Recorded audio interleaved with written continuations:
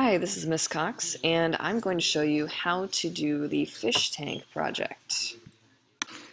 So the first thing we need to do is create a custom function that draws a fish at a given x and y with a given length, height, and color.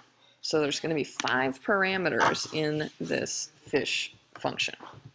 So, got a lot to do. Let's start by drawing the fish or creating the fish function. So up here, we've got several different variables, one for body length, height, color, x, and y. So we already have the variables created. Now we just need to create the function. So first off, we're going to say, well, let's create this variable function called drawFish. And then we'll make that equal to a function, because we're basically saying we want to make this function where the fish is drawn.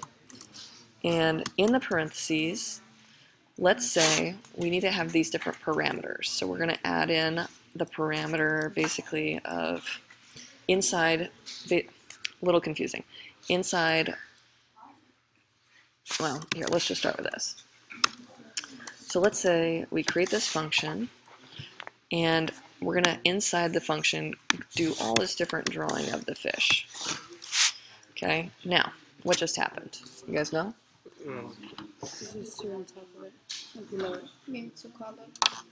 I need to call the function. So right now what I did was I created the function, but I didn't tell it to actually do it. So right now I've created this function that'll draw fish, but to actually have it do the function, I need to do that underneath. So I go and type in draw fish, parentheses, semicolon. Oh, and my fish is back. Because basically I've just drawn the fish. Now, this is kind of boring right now. It's not doing a whole lot.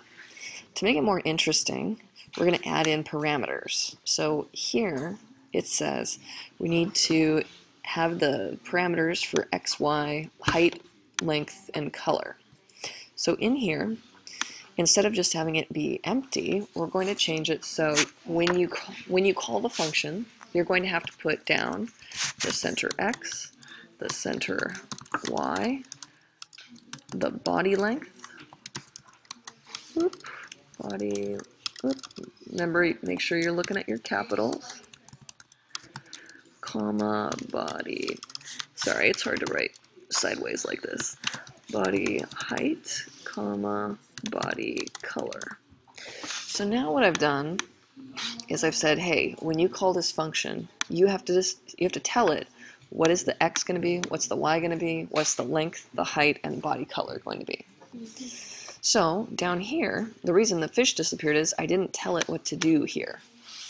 So let's say I want the x to be 100, the y to be 100. What's the next thing? I need length. What do you think the length should be? Pick a number. 30. 30, sure. And then the height we'll say is what? 20. 20, all right. Oh, now we have a little fish. Perfect. Now that we have our little fish, we need to give it some color. So here, the next thing we need to do is set the color. And you'll see body color, we have to put in color and then the color numbers. So what we're going to do is down here, for the next section, for our next parameter, we're going to put color, parentheses, and then we need to set what's the color going to be. Let's say it's red. That's fine. Now, the problem here is we need a closing parenthesis. So we have this starting parenthesis, then we have new parentheses, we need another parenthesis to match the first one. Now our fish is red. Now, the only thing that's, a little boring about this is, well, when you do this again, if you just copy and paste it, let's say we do it a couple times, and we adjust the numbers, well, we're going to see that the fish is always going to be red, which is a little boring. So what I might want to do is change one of these to a different color. Maybe I want my next fish to be green, or yellow. Oh, yellow is cool. So I got a little yellow fish. Maybe this fish I want to be pink, whatever it is. Now, this isn't very interesting yet because the fish are all the same size. So we can also change the size of the fish by changing these numbers. So we can make this one fatter. There we go. Now we got cute little fish. Look at him, he's so cute. Maybe this one's really long, and I'll move him down so we can see him. So all we're doing here is we're creating some different fish. Now we need to go back to the top and make sure we're doing everything it told us to do. So we did the first step. We basically we created the fish multiple times using all those different parameters, and we created the function. Oh, did we create the function? Oh, yeah, we did. It's a little confusing when you create a function and everything's not indented. So one thing I like to do is kind of indent everything in the function. That way it's easy to see what is in the function. Because otherwise it gets really confusing. So now, okay, now I can easily see what's in that function, where the function is. All right, the next thing, what else do we need to do? Call the function to draw the fish. We did that. Now call the function lots more times with different values. So your screen is filled with fish. Okay, so we just would need to do this more.